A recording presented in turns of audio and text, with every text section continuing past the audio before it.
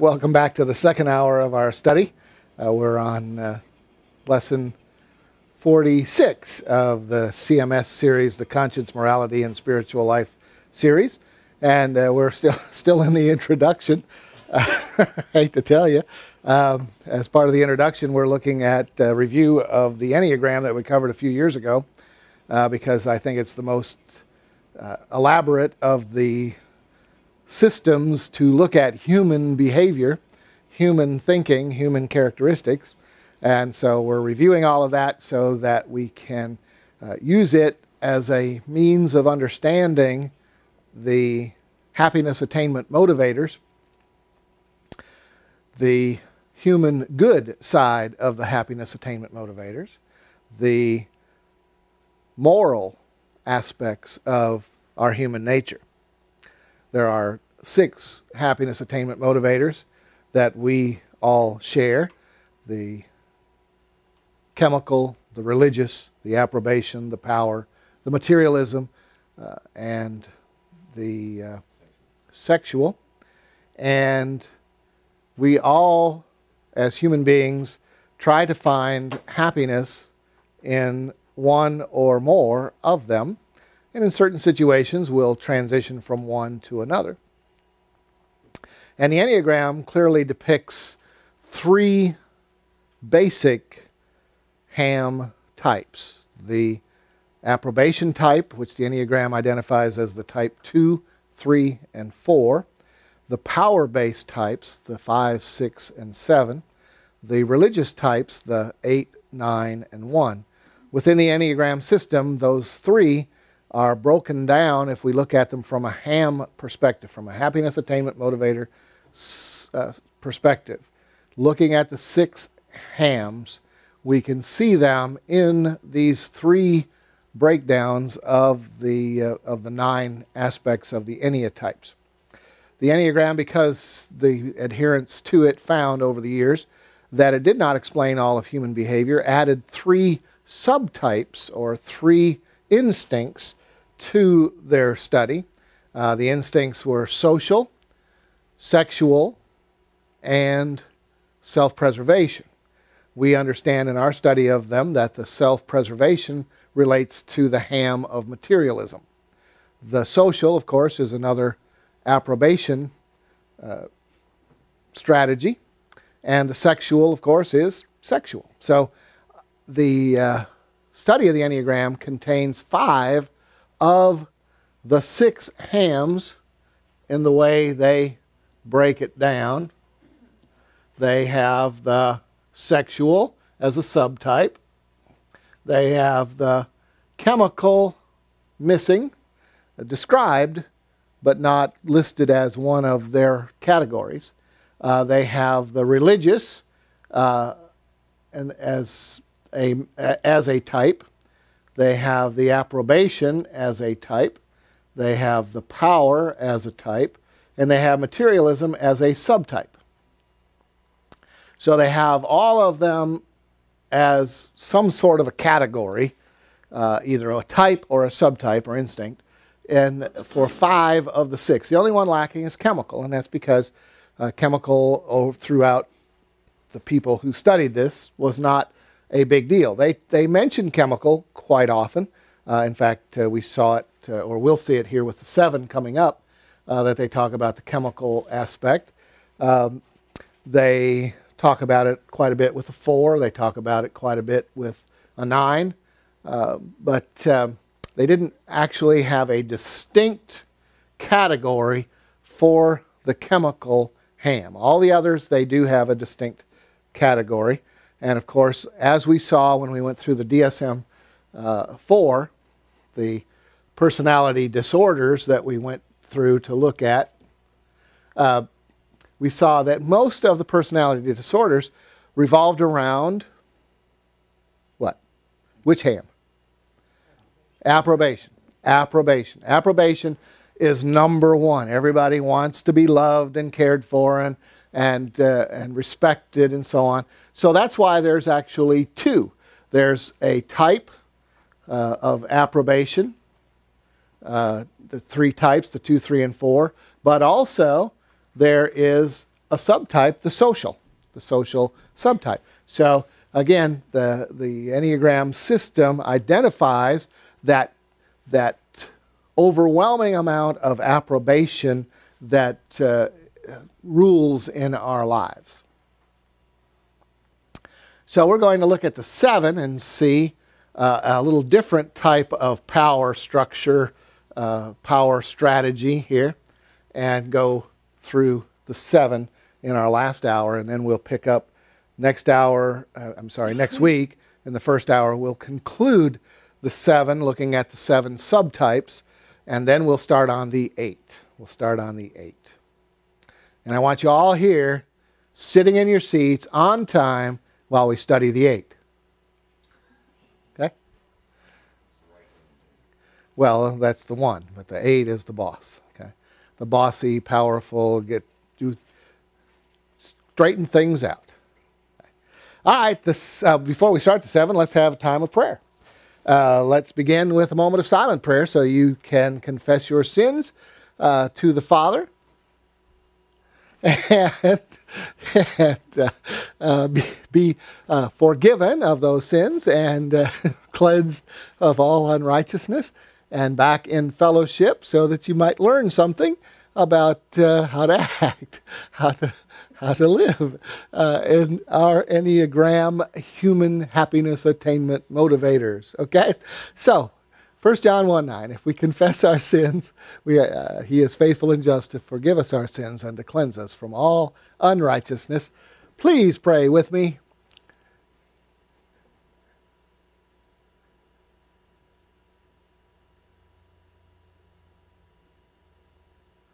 Father, as we study this hour, we ask for insight into those of us who might be 7s, those of us, of course, who have 7 strategy in our lives as a way of coping with our humanness, a way of trying to grasp onto some form of happiness in the human realm because we don't know enough about the joy that you have for us in our spiritual lives.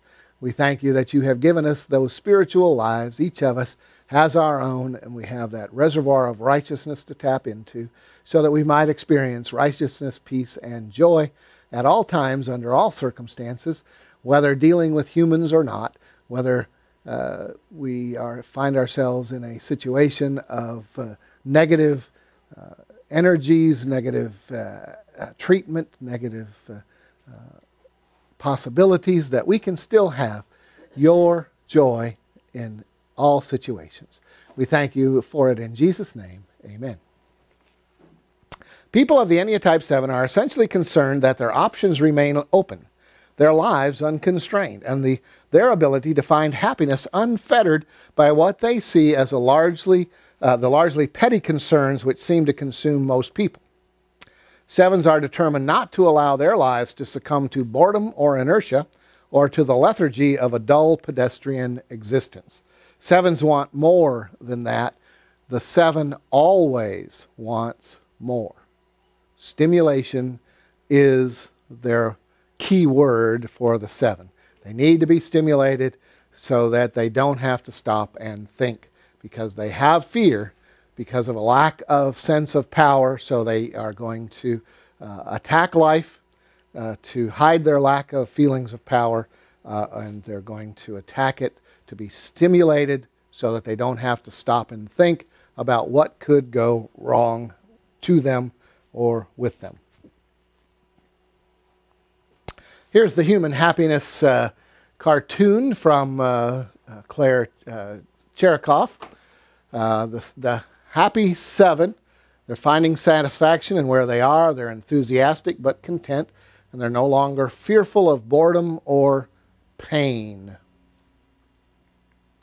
Then the 7, while they're not so humanly happy, they're worried about missing out on all the good things life has to offer.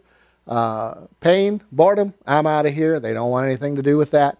They're enthusiastically chasing the next high in their experiences. And there's the 7 that realizes that there is no happiness, or that they haven't found it yet in human happiness. They can't find satisfaction. Oh no, I've been the rolling stone that's gathered no moss, recklessly pursuing fun at the expense of their health, wealth, and relationships. The 7 are quick thinkers who have a great deal of energy and who make lots of plans. They tend to be multi-talented, creative, open-minded, and resilient people who do their best to appreciate their lives. Youthful, insouciant, and facile, 7s are the enthusiasts who enjoy the pleasures of the senses and who don't believe in any form of self-denial. Given such an ebullient description, it might be difficult to understand the fact that 7s are essentially fear types who are in flight from their pain, always striving to remain one step ahead of their inner demons. But such is the case. There is a sort of existential claustrophobia at the heart of Enneatype 7. They sense that the walls are always just about to close in, that they lack power.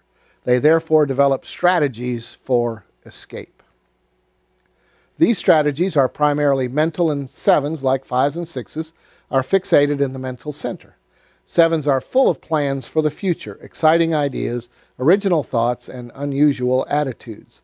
They like to fantasize and conceptualize, but as soon as they attempt to work through the fine details of their ideas or plans, they tend to feel constrained and powerless because they don't feel like they can work it out. So they got to jump ahead to the next thing. To escape this feeling of constraint, 7s push forward into action. They look outside themselves for their means of escape. For this reason, 7s are the most energetic and active of the Enneatypes. They tend towards extroversion, generally know lots of people, and are especially fond of collecting those they find unusual, entertaining, or stimulating. 7s also tend to be impulsive. They are willing to pick up and move at a moment's notice, to change jobs on a whim, and to experiment with alternative lifestyles. 7s frequently know who the cool people are, what the best restaurant is, which new musical group is the next great band, which bestseller is really worth reading. Immersion in what the world has to offer frequently serves to refine the palate, and 7s don't like to settle for second-rate distractions. As 7s are essentially afraid of being overpowered by negative states of mind, they seek their distraction in the external world and generally excel at multitasking and adventure-seeking. They can frequently be counted on to bring energy and excitement to situations which have begun to grow stale. 7s have the gift of sensing the potential in a situation, of seeing the ideal in the actual. One of the reasons 7s do this is that it serves to juice up their experience. Idealization, paradoxically, makes experience feel more real to 7s. Here again, the mental nature of the type 7 fixation manifests itself. About this feature of Enneatype 7, Naranjo says, pardon me, it is possible to say that the optimistic attitude of type 7 and the joyful mood that is habitual to them would not be possible without the operation of idealization in regard to the world in general and the more significant people in it. In relationship with others, as in connection with oneself, optimism entails the suspension of criticality and blaming. Excuse me. In some key respects, the idealization process can prove beneficial, inspirational even, as others might very well be motivated to attempt to bring the actual situation closer to the ideal that the 7 is able to envisage. The 7's enthusiasm can prove contagious. On the downside, the idealization process can serve to distract the 7 from the reality of the situation and to undermine true intimacy in personal relationships. Insofar as the 7 is relating to an idealization of the partner, the real person remains unseen and the 7 essentially disengaged. Just as 7s tend to adopt an idealized version of those who are important to them, they typically also have a high opinion of themselves and their talents. 7s tend to focus on their strengths and virtues and to downplay their flaws and vices. Their exuberance and self-confidence can carry them some real distance. Having convinced themselves that they are really more accomplished than they are, they can generally convince others as well. All of this is compounded by the fact that, in general, 7s actually are people of high ability, smart and personable. They can usually do better than most without even trying. But a natural aptitude and a quick grasp of basics combined with an engaging presentation is not the same thing as true expertise, and goes some way towards indicating why Akadzo used the term charlatan as the name for the fixation of any type 7. They appear to be very, very brilliant, talented, but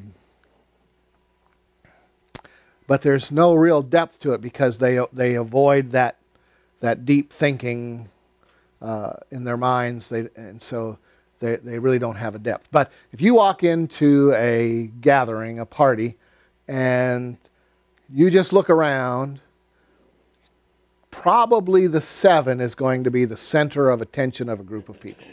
Okay, they're going to be the center of attention. They're either going to be playing a musical instrument, telling stories, doing something, but they're going to be the center of attention when you have a group. If you go to a party, a big party, then you'll probably have more than one 7 in different locations with groups around them, listening to them, because they have high ability. They're very smart. They're very personable. They're usually talented people, but they're often gone. Be one of those kind of people who say, "What happened to so and so? They used to come all the time, but they don't show up anymore." Well, they're off with another group because they got to feeling vulnerable with the group you were with, so now they've gone off with another group. Okay. As 7s have a compulsive need to avoid pain, and as they tend to search for escape externally, 7s are prone to addictions of all sorts. The essential nature of addiction involves the drive to find solace and a sense of well-being in a source external to the self, something very close to the core of the type 7 fixation. See, my happiness comes from outside. Yeah, it's not from inside, it's from outside. It's the stimulation. Well, obviously, they're going to be vulnerable to addictions because they're looking for an outside source to give them some sort of happiness. Human beings in general, and 7s more than most, can form addictions to many different things: shopping, gambling, drugs, or even to a particular sexual partner or to sexual adventures in general. Sexual adventurousness comes naturally to most 7s, who are generally immune to society's messages that sexuality is shameful. The problem with this, of course, is that addictions tend, in the long run, to bring more pain than pleasure. They are counterproductive. 7s tend to be rational and generally come to realize this. The ones that figure it out, grow up. Paradoxically, the same compulsive need which gave rise to the addiction in the first place can serve the 7 in good stead when it comes time to break it, and 7s tend to have strong powers of the will. But until the underlying compulsion to avoid pain is addressed, there is always the danger with addiction-prone 7s that one addiction will simply be replaced by another. Picture the AA group where they're attempting to break their addiction to alcohol, and you can't make out the faces because of the plumes of smoke in the room, and it's a never-ending parade up to the coffee pot to pour another cup of coffee, and they're trading one addiction for another, and that's why that AA has such a very poor track record in actually helping people.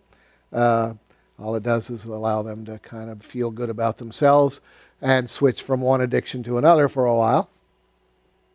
But that's kind of the 7, looking for something on the outside, changing one addiction to another to try to find happiness. 7s are noted for their youthfulness, and many 7s seem younger than their age. Part of this can be accounted for by their open-mindedness, energy, and future orientation to the things of the future. On the downside, sevens can simply be immature. Childlikeness can give way to childishness, and open-mindedness and tolerance to self-indulgence and lack of discrimination. Less balanced sevens can be petulant when they don't get their way, irresponsible, and willful. The mundane details of life, such as paying the bills, such sevens believe, should be dealt with by lesser mortals who don't find responsibility so cumbersome. Unhealthy sevens even make a virtue of their irresponsibility, convincing themselves that it is a sign of their innate superiority. They can't be bothered with those kind of things. Even somewhat more balanced sevens are often a bit self-centered, as everyone is, which manifests in an unfounded feeling of entitlement. They tend to feel as though they somehow deserve more than others, as though life owes something to them. As sevens don't want to confront their own darker emotions, they often find it difficult to acknowledge the pain that others experience. Once again, they can find it difficult to see others in their totality. This often leads to charges of insensitivity being leveled against the seven. Acknowledging the pain in others forces the seven to confront the pain within and triggers the deepest defenses of the type 7 fixation. The seven's degree of health is directly proportional to their capacity to stay with their own pain and to acknowledge and accept the pain in others. The more that sevens flee from negative emotions, the more their strength grows, and the more likely they are to erupt into consciousness in the form of an anxiety disorder or a severe depressive episode. Sevens, of course, as upbeat as they generally are, do experience sadness and melancholy just like anyone else, and one of the frequent sources of sadness for sevens is the frustration they experience as they come to realize how many opportunities for true self-development they have squandered by moving on to the next cool thing. They have depression and anxiety, but they deal with it by forgetting it and moving on to something new to stimulate them. Okay. Sevens in general are the most talented of the enneatypes, but unless they focus on their talents, foster them, commit to them, nurture them, they will remain undeveloped and their promise essentially unfulfilled. You probably know people who you say, wow, as sharp as they are, as talented as they are, they're great personalities, they're very smart. Why do they never make it? Why do they never get there? Why do they always run off in something else? If the seven can use these feelings of sadness and frustration as spurs to self-development, if in other words they can truly sense that their underlying strategy to avoid pain leads in the long run to more pain, perhaps they can break the spell of their compulsion. If not, the seven will once again seek distraction, move into action and into the next adventure. In the traditional Enneagram, the vice or passion of Enneatype 7 is gluttony, and the corresponding virtue that of sobriety. In this context, gluttony does not refer to the desire to fill the belly, but to a more fundamental desire. It refers to a pervasively desirous state, to what Akadzo calls a state of always wanting more. They always want more. Sevens want more pleasure, more excitement, more distraction, more adventure, anything which will fill them up, anything which will keep the nameless object of their fears at bay.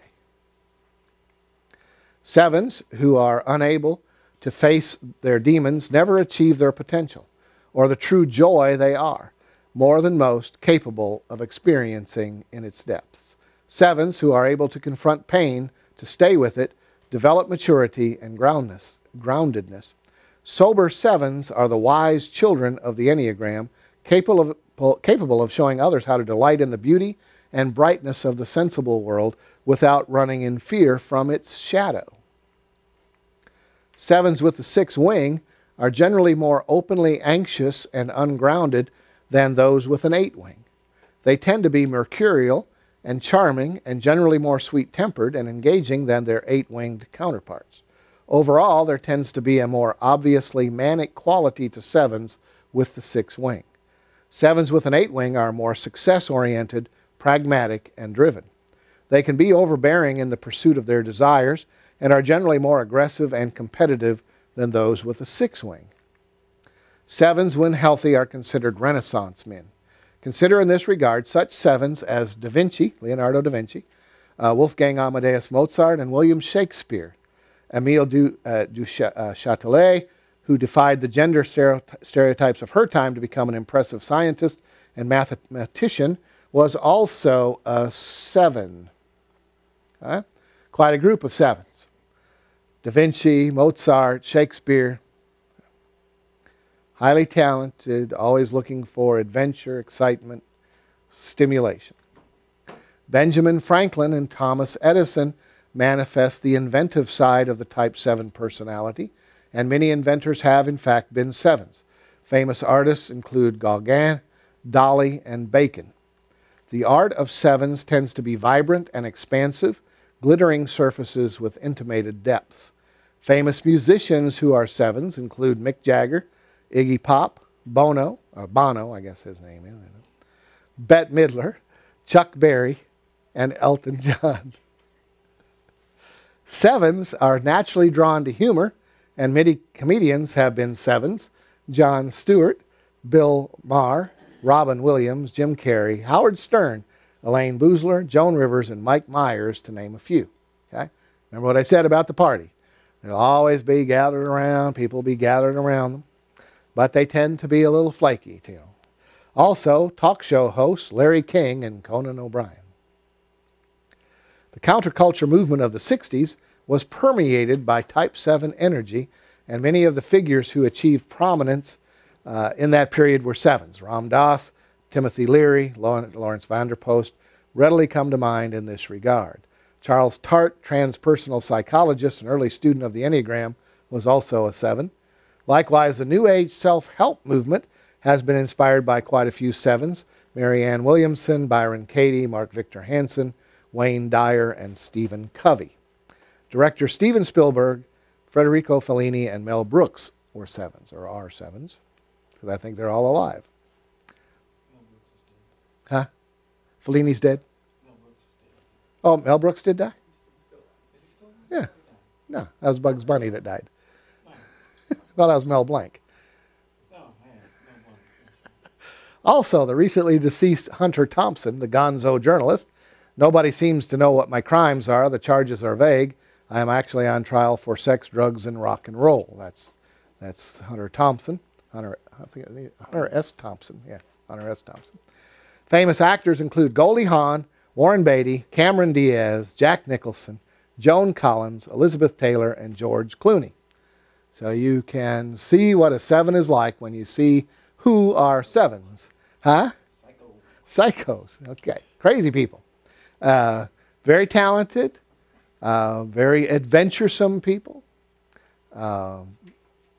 very personable people, but they get to have that dark side because they're running from the fear of a lack of power over some aspect of their lives, some aspect of their environment.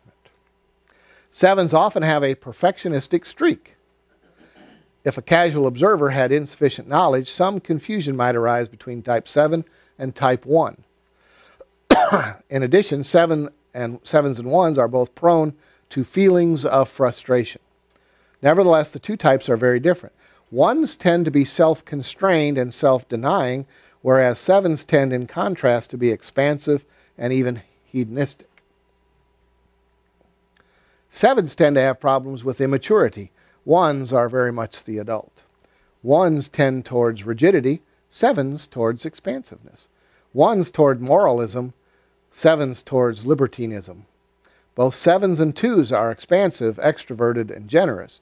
Both types often enjoy entertaining and the pleasures of the senses. Finally, both types can be needy. 7s are more oriented toward their activities, however, where 2s are the most focused on their relationships. While it is quite uncommon for 4s to mistype as 7, it is not especially unusual for 7s to initially mistype as a 4.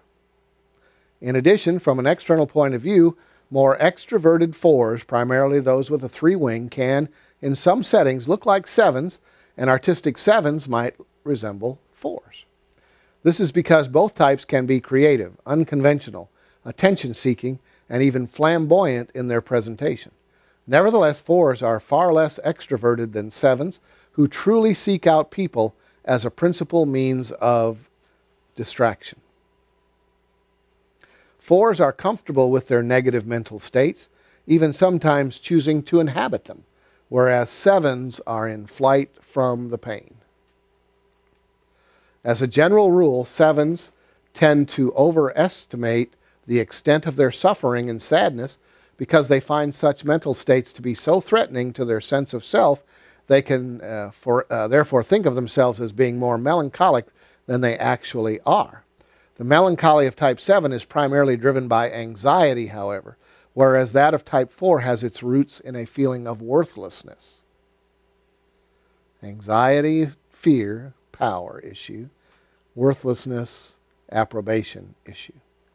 In addition, 7s are extroverts, whereas 5s are true introverts, often pursuing a line of thought until they take it to the very end, unlike 7s who tend to move on when the intellectual work becomes too immersed in detail. I'm too busy to think about that. Okay? 7 is a thinking person until it gets down to where it slows them down, and then that's enough. Okay? Got to move ahead.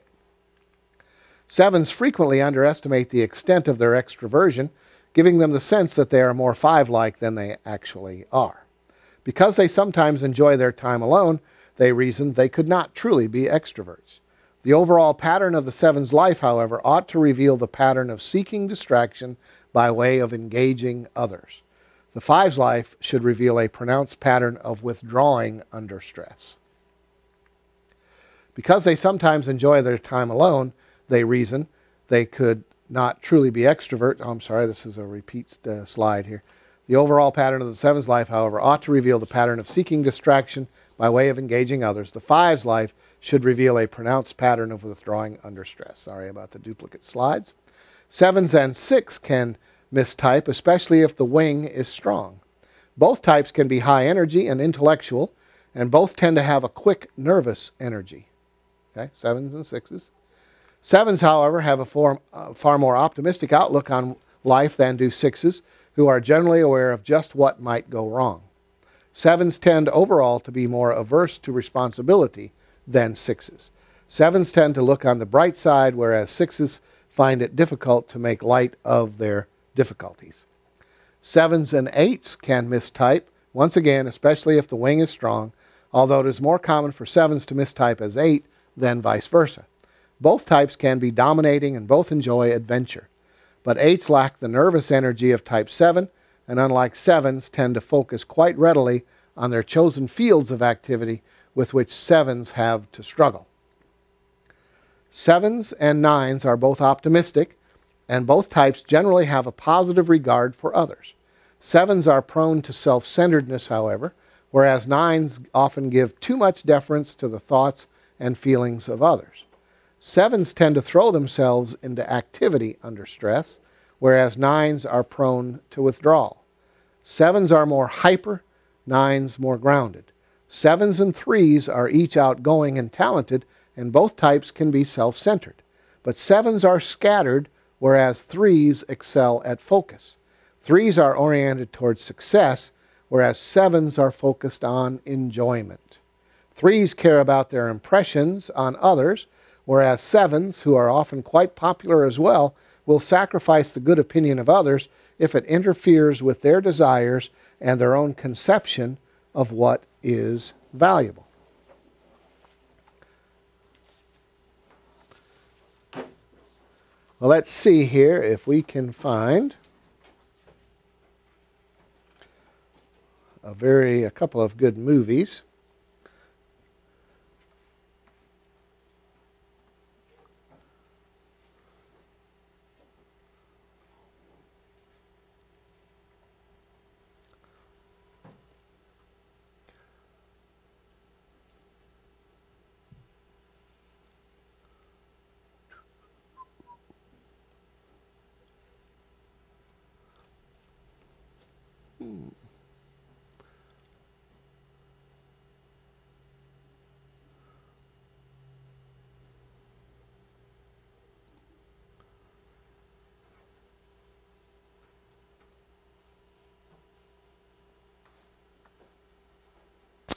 I think I did it on the other computer. I think I put that on the other computer. I can find it here.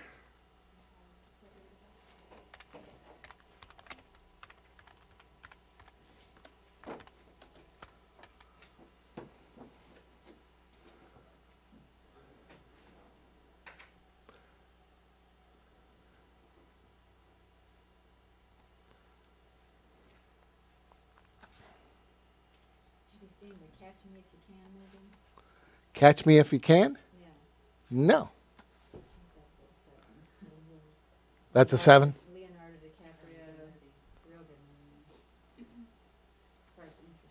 He was the one that the FBI ended up hiring because he was such a good con artist. It is a teenager. Yeah. Late He was posing as a 17. doctor. Oh, by the time he was 17, Yeah, it was just 19 years old, he posed as a doctor, several different things. Yeah. lawyer, I mean, it went on and on and on. It was amazing. Based on the true story? Yeah. Yeah. Very interesting. The FBI actually hired him. Really? Because he was so good at being a con artist that he could catch other Con artist. cons. Mostly Where is with this at? sex. It's not there. It's just a picture of it. And degrees. And I mean, he just paid everything on earth. He had doctor's degrees. like He the, posed as a medical doctor in He the didn't think hospital. he was gonna come Got back. hired on with all this fake stuff, and I mean, he would, and then he was a lawyer, and he watched these TV shows. And this was back in was it the '60s or '70s, '60s? And so he watched these, shows that they would use phrasing and stuff. And really learned I know I clicked on these before.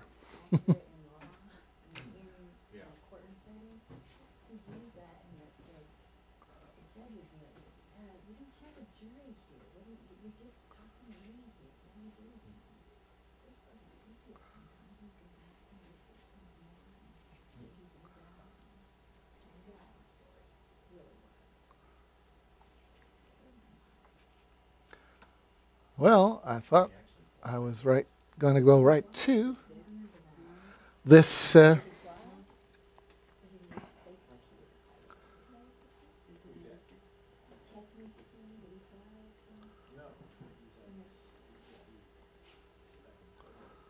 Wrangle up some story is good. Yeah, you can sit back and like if both captors became indisposed and somebody would have to jump into action. Fortunately, that never happened with the news and the BS. You ever seen the movie? It's enjoyable. In fact, this guy, it's a true story based upon this guy. All right, this might be it.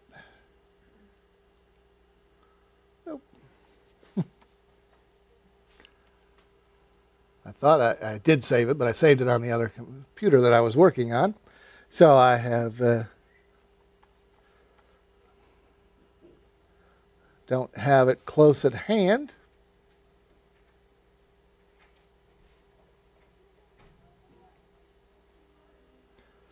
But it should be here.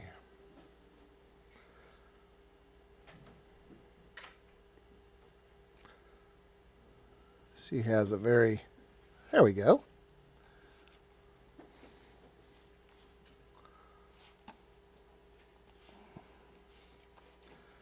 All right. Let's see if we can.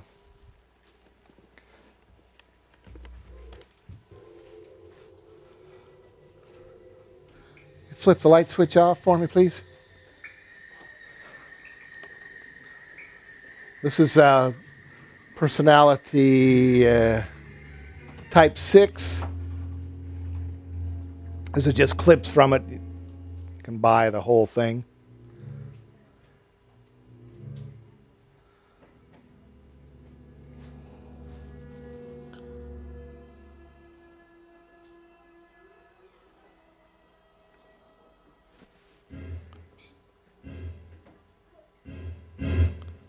That to me is the biggest, for me, personally, the biggest thing about the stuff is the not feeling sick ever.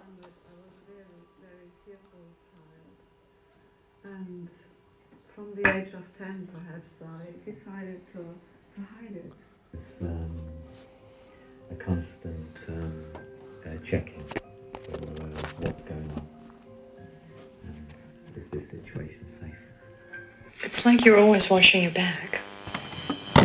There's just a guard that's always there it's designed to protect you, but it gets really overused. Most of the time it's actually not necessary. Unsure. Well, insecurity absolutely drove my life as a child. The only thing I ever wanted or ever said to anyone was, "Do you love me?" But now I've understood, having worked through it, actually what I was saying was, will you be the one to kill me or not? Six's desire for safety and security, that ideal. Well, that's what runs the show. I mean, it's all about staying safe, making sure that you stay alive. Yeah. And what do you do to stay safe?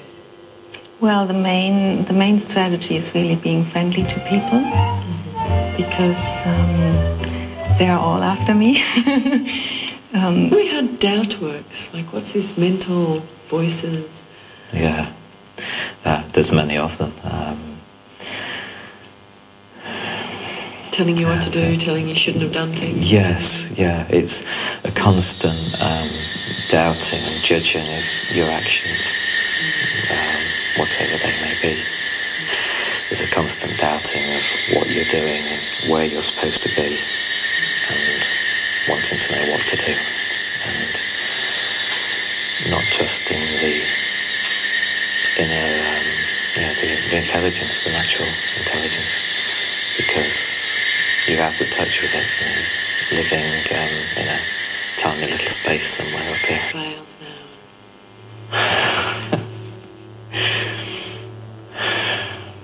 It's just amazing to, it's just beautiful to know the possibility, because then you really can't move into lasting doubt. Is it now that you've seen through these different veils and you can recognise it's kind of like the way the body-mind stream works, and it's not who you are? And I get caught sometimes, but essentially it's just beautiful to be alive and beautiful to live.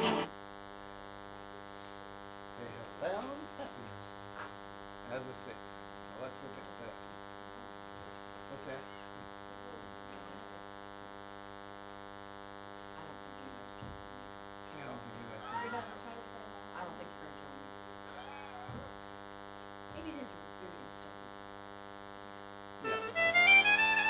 this is my neighbour Elvis, and he's a party dog. His best friend is Oliver. They both have a full social calendar because their owner has a 7 fixation. If I ever need a laugh, I go next door.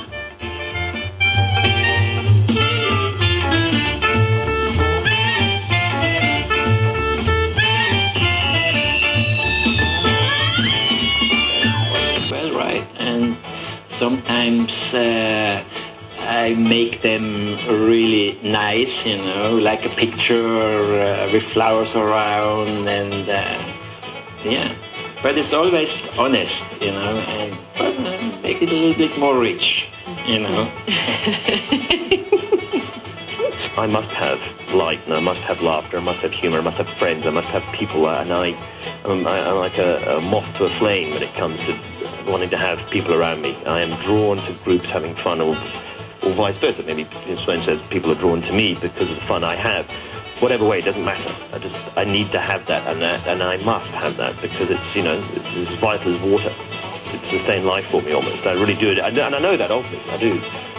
But that's not to say there aren't the serious and the hard and the tough, but in amongst it, that's fine. It's not my major part of my life. The major part of my life is probably fun.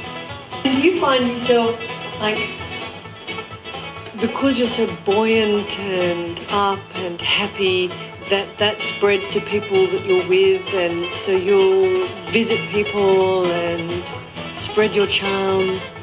You know, put them in a good mood and then leave after a while?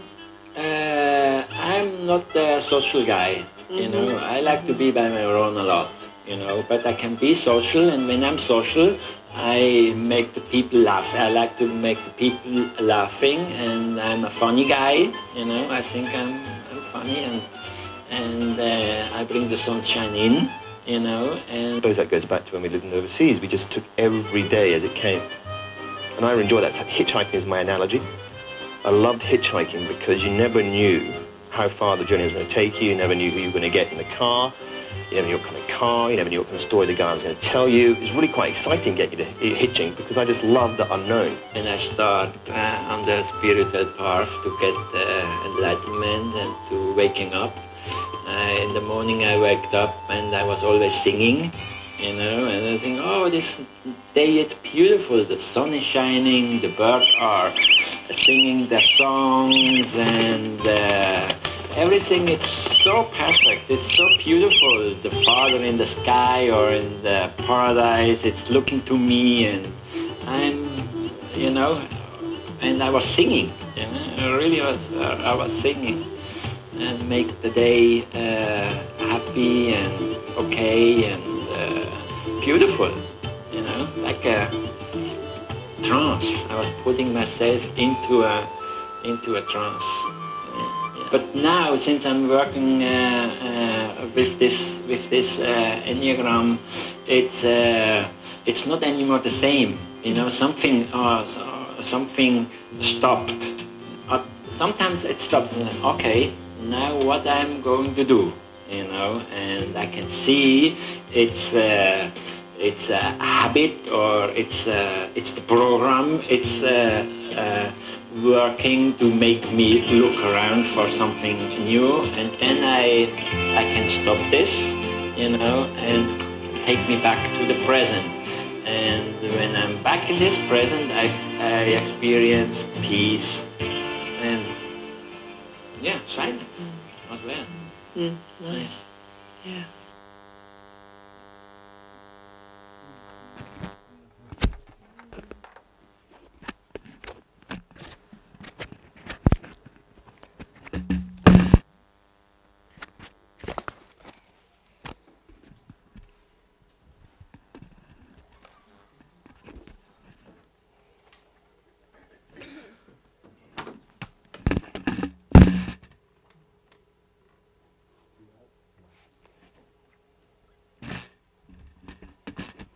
Okay, did you find that helpful to see the actual people? And I thought their little films were quite interesting, entertaining, well done.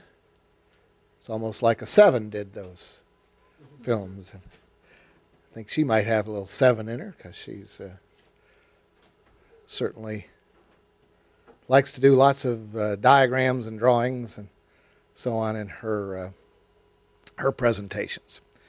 6s and 7s, like 5s, are part of the power strategy for happiness in one way or another. And the thing you'll notice about all of these strategies is that some it is to go for power, some it is to avoid situations of power. Their own scares them, or someone else's scares them.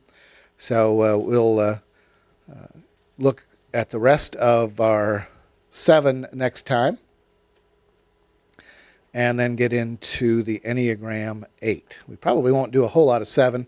We'll just finish it up, and then we'll spend most of the time next week on the 8, because there's a lot about the 8 that we can know, so we'll look into that. Any questions? Any questions from the 6s? Any questions from the 7s?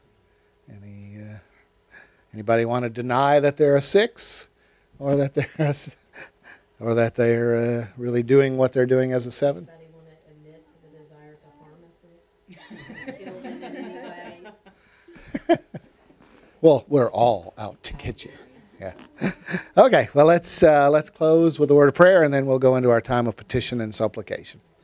Father, we're grateful for the opportunity to meet together and to study what human nature is like, so that we can understand that in contradistinction to our spiritual nature and the things that you have provided for us. We ask that the Spirit show us when we're acting like any of these ham strategies in our daily life, so that we can recognize what we need to reckon as dead, so that we can then function in our spiritual natures and be able to provide your life to those around us and to glorify you in it.